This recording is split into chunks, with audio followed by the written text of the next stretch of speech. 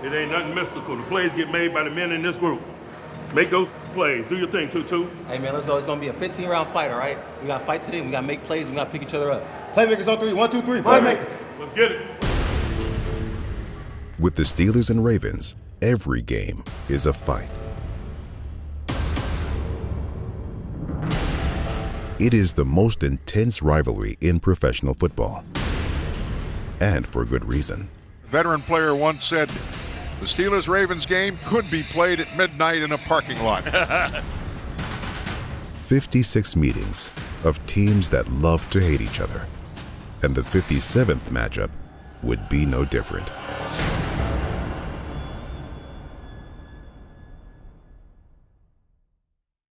Here we go. This pass is caught, and that's a touchdown. That's the way to work. Come on. He's hit that sack. The Steelers win the football game. Let's go. Come get it. You know what it is. This one is in the history books. Here we go. Welcome to the 84 Lumber Mike Tomlin Show. Hi, everybody, and welcome to the 84 Lumber Mike Tomlin Show. I'm Missy Matthews. The 32nd meeting between Mike Tomlin and John Harbaugh ended up just like several other matchups between the Steelers and Ravens. It was a physical one-score game, and the team that won the turnover battle came away with the victory. Unfortunately for Pittsburgh, they ended up on the wrong side of this one. And for more on their first meeting with Baltimore, let's welcome in Bob Pompeani, who's with Coach Tomlin. Guys. Missy, thank you very much. The Steelers coming off a very tough loss to the Ravens at home, a 2-point game, 16-14. Mike, let's just talk about the biggest thing, the biggest takeaway from that game, because you were in position to win it at the end. Really, man, it was classic AFC North ball, and specifically Steelers-Ravens.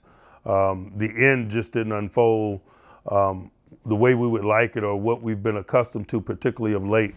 Whenever these two teams come together, it's generally a one-score game, and generally the team that takes care of the ball or the team that produces, specifically the red zone turnover, because it's point-related. You're taking points off the board. When you get turnovers in the red area, you're either denying Boz 3 points or you're denying Tuck 3 points. And that's how this game's been.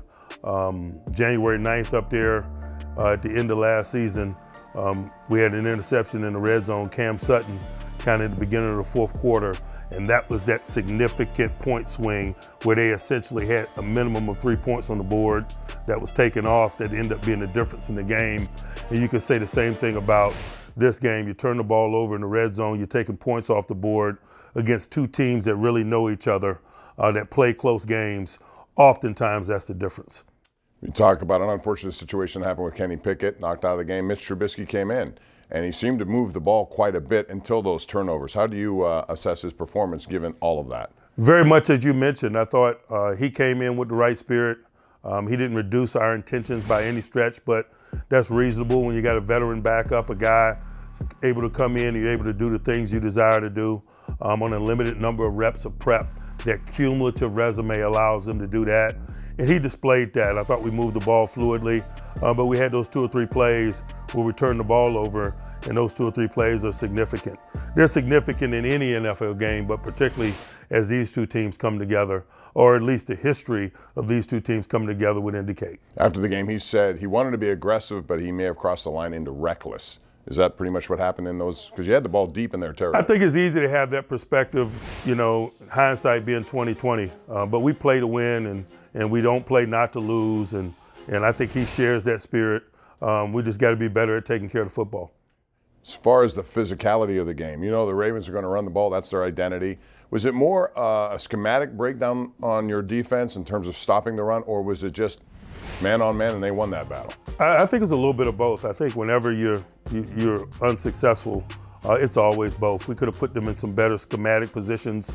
I think at times they did some good things schematically to get guys at proper angles in an effort to maybe win some blocks. And then ultimately, the meat on meat, bone on bone component of it. As the game wore on, I thought the power fell in the direction in which they would desire. And oftentimes it may not be significant, but the totality of it is. The power falls one way, it's 2nd and 8. It falls another way, it's 2nd and 6.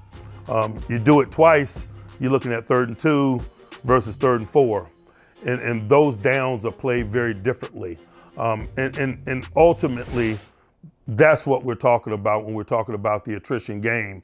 I don't want to understate it, but those couple of yards in terms of how a pile falls is significant in the big scheme of things as the snaps mount. Final score was what we pretty much expect. As you said, this is always a one-possession game. Looking back at special teams, the fact that you had a 17-yard punt and it's flipped the field position. We sat here last week and talked about those kind of moments in those games. But that's why we talk about it, because we know how significant net punting is when these two teams come together. Not only the 17-yard punt, but we had a chance to punt and put them on a long field, and we had a touchback. They punted, we had a penalty. They gave them a 56-yard net when you tacked on the penalty to their punt. And so the totality, those blades of grass in net punting, collective net punting, results, plays out in the form of field positioning. And in a game where it's usually down to one score, 3 points here, 3 points there, that field positioning is often the difference. You coaches have to make thousands of decisions a game. I thought the one at the end of the game was an interesting one. Onside kick versus kick it deep. You still had plenty of time. I know you trust your defense. And I guess the metrics of an onside kick being successful aren't very good. What went into that decision, and how many things were you thinking about? It really was no decision. We had multiple timeouts. We were on the right side of 2 minutes. And as you mentioned, just analytically, the onside kick, the preset onside kick, is not a high probability play. You're hoping when you do that. And we had too many tangible variables that told us to kick the ball deep to even really seriously consider that. All right, Steelers now in need of a win as they head to Carolina, a team that finds themselves knocking at the door to potentially win that division. We'll talk about the Panthers coming up shortly, Missy. Let's go back over to you. Yeah, thanks, Bob. And this will mark the Steelers' fourth and final matchup against the NFC South.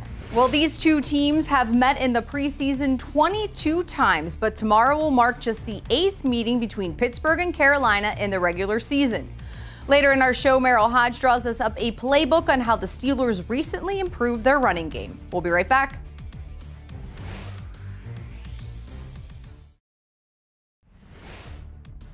Welcome back to the 84 Lumber Mike Tomlin Show.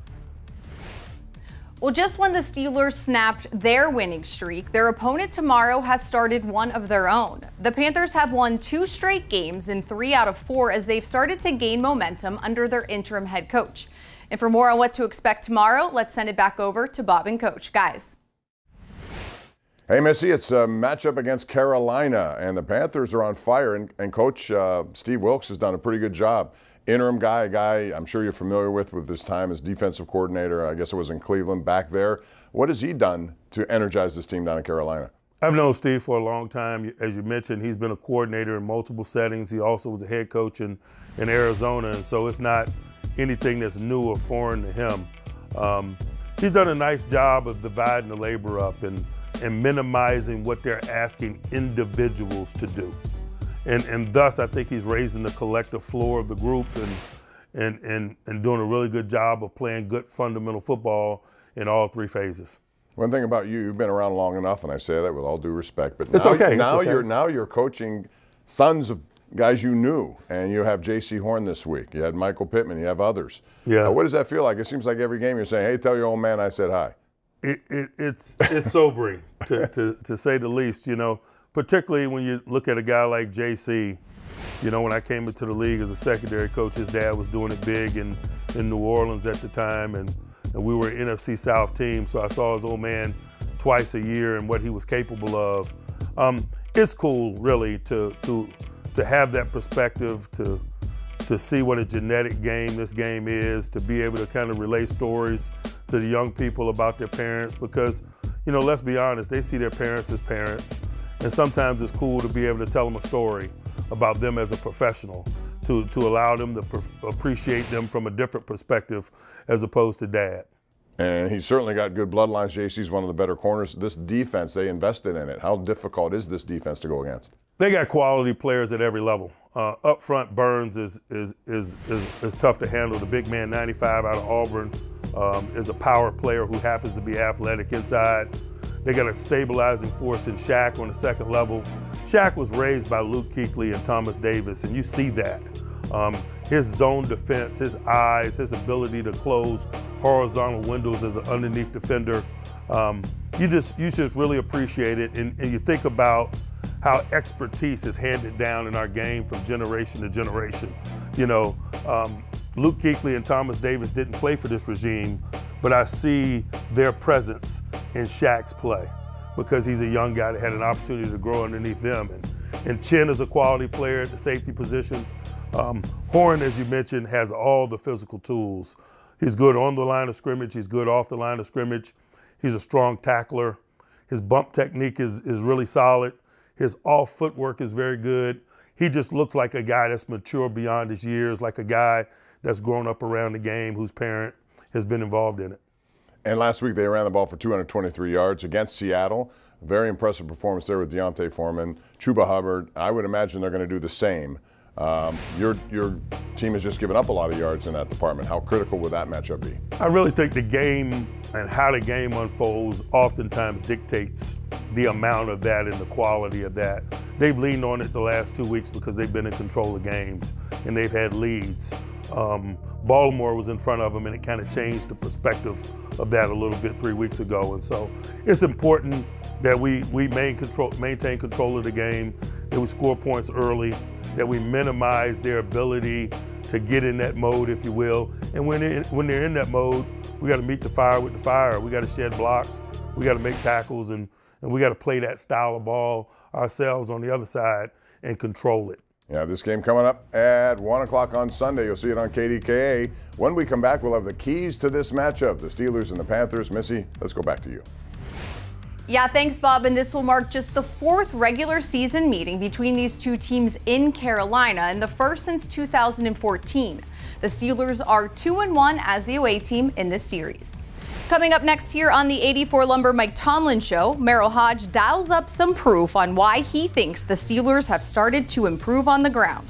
Now it's time for the Yinz Chat trivia question. Who holds the Steelers' single game record for rushing yards versus Carolina? Le'Veon Bell or Jerome Bettis? We'll tell you next.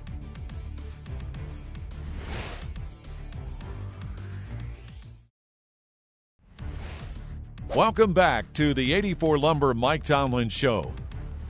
Your Yinz Chat trivia answer is Le'Veon Bell. In Week 3 of the 2014 season, Bell rushed for 147 yards in a 37-19 win over the Panthers. Yinz Chat is the Steelers' official predictive and trivia game. Answer questions, make picks, and win prizes. Play Yinz Chat exclusively on the Steelers' official mobile app. Coming out of the Steelers' bye week, we saw several improvements to the team's offense. And prior to the Ravens game, Pittsburgh had rushed for over 100 yards in 5 straight games. So why were they so successful? Merril Hoge explains it in this week's Playbook.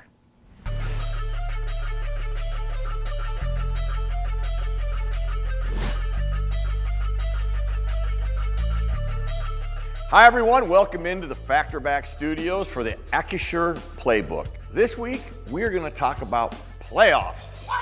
That's right, playoffs. We even got the fans out there talking about playoffs. Listen, here's about playoffs. Every team that's gonna go to the playoffs is doing one thing really well. They're winning in the trenches, they're controlling the line of scrimmage, especially on offense, because that's where we're gonna focus today. Well, that is where the offense or the Steelers have gotten so much better. Their offensive line has finally come together, and 5 guys are working as one. Even the perimeter guys doing a much better job. So let's take a look at the line of scrimmage early in the year, how they were run blocking versus how they're blocking now. So we've talked about this a lot. The most important line in football, the line of scrimmage. You have to win the line of scrimmage. Now early in the season, they were not winning the line of scrimmage. Here's a great example. Snap of the ball, runner has the ball. Patriots have won the line of scrimmage. They're playing on the other side of the line of scrimmage. When this happens, very hard to run the football. Najee gets tackled for a minimal gain, if not maybe a loss of 1. Another issue with this, we just weren't blocking very well. People were missing blocks right here. Boy, when you come this side and you leave people open inside, you got free defenders here. It's tough on your runner to get any yards. This was what was happening. Now, early in the year, they just weren't controlling the line of scrimmage. Even when they tried to get to the perimeter, trying different types of runs, they weren't winning it. Again, let's use the line of scrimmage, most important line. We snap the ball. Ball carrier has the ball. Especially point of attack, you're losing the line of scrimmage. They're playing on the other side of the line of scrimmage. Really tough on your runner because penetration is the #1 killer in the running game. And here's another great example of it from the end zone. First of all, here's Najee's point of it. That's where the targeting point. He's trying to get outside, and then any running lane that materializes, he's going to get up in the lane. But you got to win at the line of scrimmage. Well, you snap the ball. Once he has the ball in his hands, well, look what's happened. Got a Patriot already winning to the inside right here. Well, that makes it really hard on your runner to keep getting outside. He's forced to go in here. That's why penetration, #1 killer, it defines where your runner is going to go. When you do that, get off the block, you make tackles. Okay, well, that's early in the year. Now let's go fast forward. But the last few weeks, this is how they've been playing. Line of scrimmage. We snap the ball. Once the runner has the ball in his hands, really good job. Here's the line of scrimmage. Okay, we got guys, especially at the point of attack. Okay, you got guys winning over here. You got a running room. This gives your runner an opportunity. Does a great job of getting to the outside. Little turf monster there, but he didn't go down, but a big chunk of yards. Now from the end zone, this is a really good example. Once we get the handoff, beautiful job of accounting for people. Got people accounted here, you got a wall here, so you have running lanes for your back. Now we're gonna fast forward or snap it. I'm gonna show you something else that's really important here. Right there, your perimeter player. Pickens right here makes a great block. That really springs it for a big run. Your perimeter players have to be a big part of it, and they have been that. So offensive line is controlling the line of scrimmage, and when Najee gets in the open field, I mean, he's a wicked runner. Again, line of scrimmage. This is what you have to win. This might be their very best one. This is kind of how they've been playing a majority of the time. Once the ball carrier has the ball, look at that. Now that is a dominant of the line of scrimmage. You're playing on the other side of the line of scrimmage. You get this cat, some running lanes, and really all these backs have done a great job of complementing. But I want to show you something that Najee does from the end zone angle here that really helps your offensive line. We call it hugging the double team. So what they're doing is they're going to double here up to this linebacker. It's important that the runner hug this double team to hold this linebacker right here to help those two guys, not to leave and wander back and forth. Help these guys. So watch this. He does a beautiful job of this. As he comes downhill, he stays here. When you stay here, you keep this linebacker here, and that just makes it so much easier for guys to be accounted for. Now, Najee will eventually get out here, but he doesn't go there right away, and that's important. Had he done that, this run wouldn't have been as big, even though they dominated up front.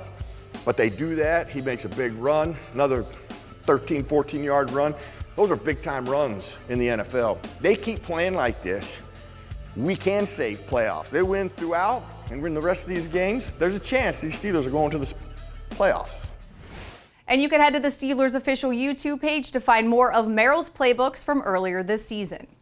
Well, just a few weeks ago, the Steelers picked up their 8th consecutive win against Indy, and their second longest winning streak sits at 6 games, and it's against tomorrow's opponent. So for more on how they can extend it on Sunday, let's send it over to Bob and Coach for your keys to the game, presented by your neighborhood Ford store. Guys.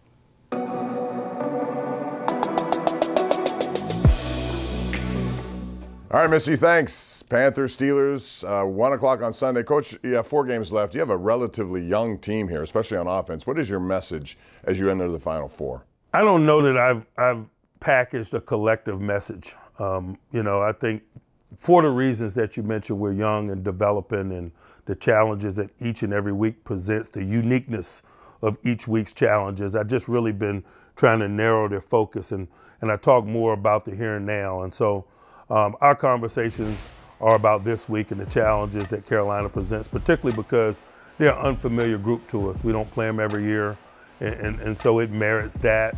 The changes that they've been through recently, the coaching changes, the changes at quarterback, the division of labor and how they've changed personalities since their bye really kind of merits that we give the here and now our time and attention. And so it's been less of that probably than normal circumstances. They're coming off a performance and a win in Seattle, never an easy place to play, 223 yards rushing, but they got a lead. And when you have that lead, you can pound that ball a little bit more. So how important is the start in this game? It's important that we take care of the ball early on. Seattle turned that ball over early in the game, and that was a catalyst for them to play from that position that you mentioned. We got to move the ball. We got to possess it. We got to score. We do those things at a natural rate. We do those things the way that we've been doing it in recent weeks in terms of how we come out of the locker room. We'll be in position to minimize some of that attrition football that they play. But at the end of the day, there's no secret formula for attrition football. You meet that force with force, and that's what we better do. The days of Luke Kuechly and Thomas Davis are over, but they got some really good young people on that defense. They seem to have invested heavily in it. How good is it? You know, I think they're writing that story each and every week. I tell you, with each passing day, I see the growth and maturation in a young guy like Brian Burns. To see that just take off. And the same thing with J.C. Horn. He missed a significant amount of time in his rookie year, and boy, you're seeing him growing by leaps and bounds with each tape you turn on in year 2. I think guys like that, young, talented people like that, are cornerstones that could be the catalyst of a good defense for years to come for those guys. Key on offense for you? Again, I think it's to move the ball fluidly, to don't get behind the chains. If we do that, then we'll put ourselves in a position to score points and keep those guys off balance. The things that we've been doing in recent weeks, minus obviously the turnover component that happened last week. If we do those things and focus on us, divide our labor up, spread the ball around to our eligibles, be intentional and thoughtful about the run-pass mix, we should be fine. All right, Coach, all the best to you in Carolina. Thank you. That's going to do it for our show tonight. Thank you for joining us. Remember to join us before the game, 11:30 in the morning for the pregame. We have 2 hours of postgame afterwards. It's a 1 o'clock kickoff on KDKA, and that's going to do it for our program. Thanks to head coach Mike Tomlin, Missy Matthews, I'm Bob Pompeani. We'll see you next week for another edition of the 84 Lumber Mike Tomlin Show.